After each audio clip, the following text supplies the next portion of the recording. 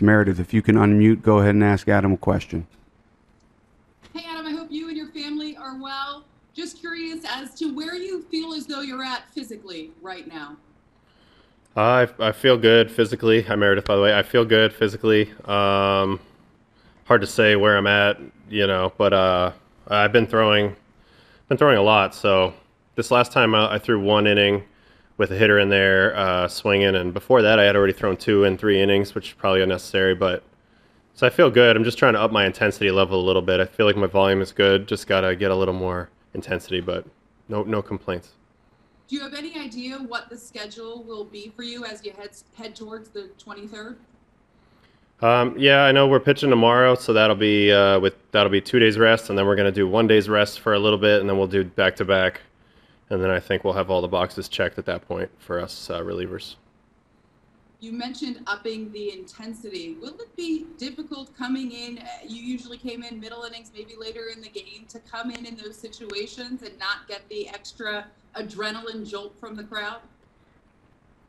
Don't know yet, maybe, but I think ultimately, a lot of the adrenaline comes from the anxiety over the situation and the nervousness, the kind of the fight or flight, of the game situation. So, if I'm in a tight game, I'll probably have plenty of internal adrenaline or whatever you need. So, we'll see. It remains to be seen, but I'm not too worried about it. Thank you. Thanks. We'll take the next question from George King. George, go ahead and unmute. Adam, in spring training, you said you wanted to work on being quicker to the plate, and then spring training vanished. I know you threw a lot under quarantine.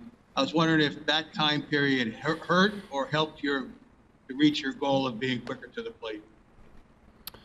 I abandoned the whole no glove tap for all circumstances. I'm still doing it now, unless there's a guy on first, and I've practiced my no glove tap man on first quite a bit. I feel more comfortable with it now than I did in spring, but just need more reps with it in a real game situation, in these inner squads and all that, just to see how used to it I am. Trying to do my best to be quicker, but I don't want to sacrifice my pitch quality either. So, it's kind of a double-edged sword.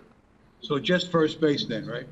Yeah, just a guy on first. With a man on second, I can hold him with my eyes, I think. But with a man on first, I have to be a little quicker. Otherwise, they're going to try to go. Take the next question from James Wagner. James, go ahead. Hey Adam, what's up? Hope you and the family are doing well. But just you're so used to like your mannerisms, the way you behave on a field in the dugout while you're watching a game. Just all that stuff has to change. I don't know how familiar with are of every details in that manual, but what so far has been the hardest to do, or what do you have to do? I mean, is it hard to like not fist bump when you come in off the mound, or spit or whatever it is, or just Yeah, the fist bumping's not that hard, but I do spit a lot when I pitch, so that's something I'm trying to get used to not doing. And then what else? Also, bringing our own stuff to the shower. Like, there's no communal soap or shampoo or anything like that. So Yeah. the first 2 times I went to clean myself up and get out of here, I forgot it, had to go back to my locker. So it's not a big deal, but it's something you got to get used to. Little things like that. Yeah. And then do you think some of the stuff is just like to help change your behavior? Like, who's going to be on you? Like, if you do spit during a game, is that Yeah. part of like each other, or like is it just to help change your behavior, basically just overall on principle?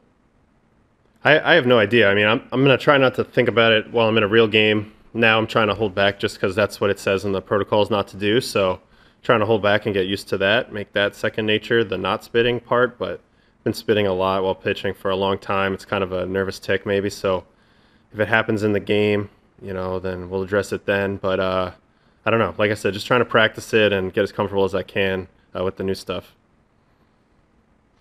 Take the next question from Andy Martino. Andy, go ahead. Adam, 60-game season for a reliever. Does it impact the way you'd be willing to be used at all, one way or the other, whether more days in a row because it's a shorter sprint, or more careful because you're ramping up faster, or would you like it to just be treated as if it were a normal season once you get going in terms of how often you're used? Well, I think now this year we don't have the luxury of kind of pacing ourselves as much. So I think as long as I feel like I can pitch and be effective, then I want to be available. That's very much one of those things that depends on the situation.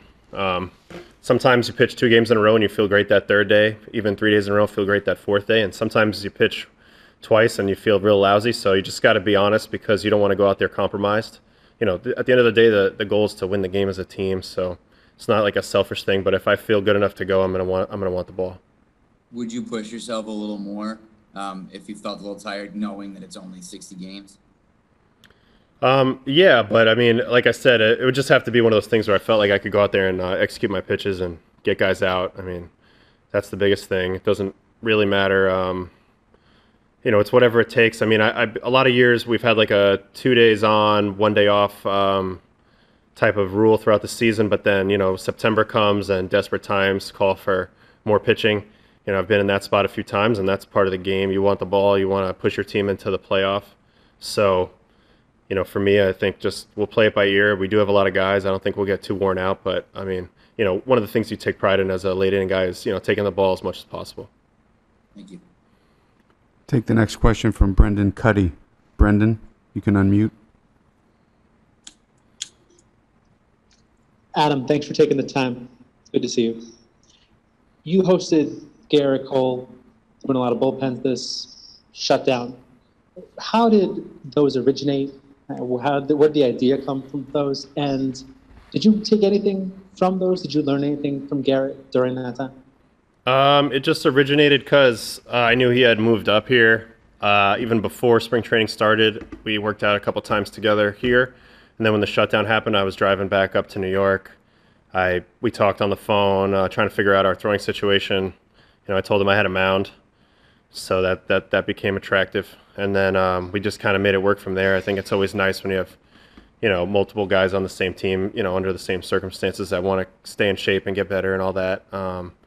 Learning stuff, yeah. I mean, I watched him a lot very closely. We talked a lot about, his pitches, how he holds them, what his mentality is behind them.